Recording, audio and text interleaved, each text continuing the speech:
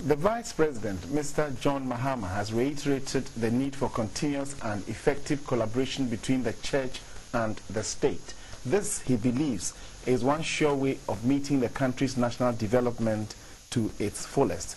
Citing examples in education and health, Mr. Mahama said both institutions have similar ideologies that conform to societal needs, so their coexistence cannot be downplayed.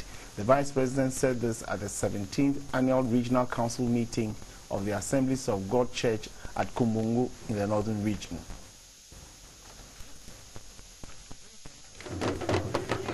The Vice President first made a stop at the Kumbuna Palace at Kumbungu, where he paid homage to the chiefs and the elders of the community as tradition demands, and informed them of his mission to the community.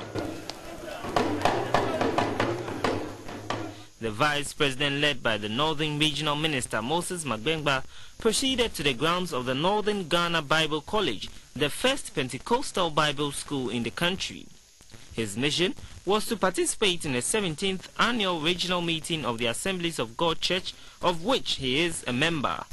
He was welcomed with a well-composed national anthem sung by the pupils of the Early Childhood Development Center of the church.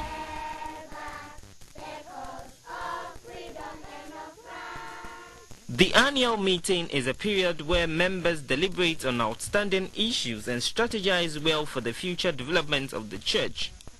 The Assemblies of God is one of the largest Christian gatherings of the world, with 65 million congregants, with Africa holding 19 million. Leaders of the church were grateful to government for instituting the annual prayer, fasting and Thanksgiving Day. This, they believe, may have contributed to the peaceful coexistence the country is enjoying. The General Superintendent of the church, Right Reverend Dr. Paul Frimpong Manso, said the Assemblies of God Church emerged from the North, and the church, as part of its developmental agenda, will adapt the North and make it one of the best regions. Greater part of the Northern region, our main profession is agriculture. And you know the intermittent rainfall. So sometimes we are discouraged. But we have big rivers across the region.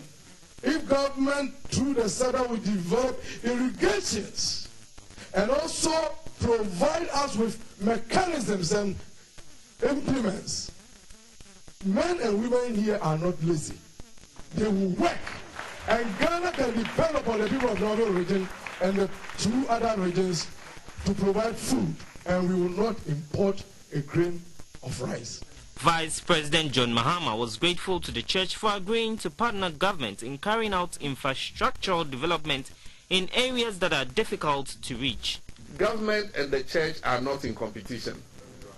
If the church has already planted a school or a clinic in a community, government will not, in competition with the church, come and plant another hospital in the community just to compete with the church. We won't do that. What we can do is we can help with infrastructure to upgrade the missionary hospital, but not put up a new hospital in the same district. And that is how government operates. On development in the area, the Vice President said the government has released 30 million Ghana cedis for operational activities of SADA, and another 100 million Ghana cedis is almost ready to beef up the investment budget of SADA and other equally important projects in the north.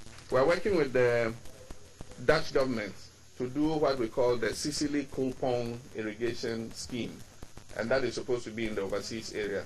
It's going to bring 15,000 hectares of land under irrigation, and currently the feasibility study is being drawn. It's a SADA project, and so SADA is the one superintending it with assistance from the Dutch government. When that is done, that overseas area basket alone, with the irrigation facilities that are there, will not only be able to feed the whole of Ghana, but will be able to export food to our landlocked neighbors in Burkina Faso, Mali, and Niger. The Vice President was also honored by the church for dedicated service to both church and society. We want to present this Daniel Excellence Award of Leadership to you. Thank you.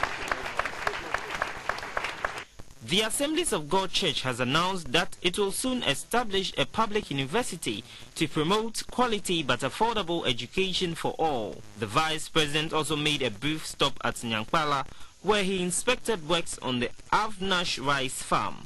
The rice mill will be ready in 6 months and is expected to boost rice production and storage in the region and create jobs.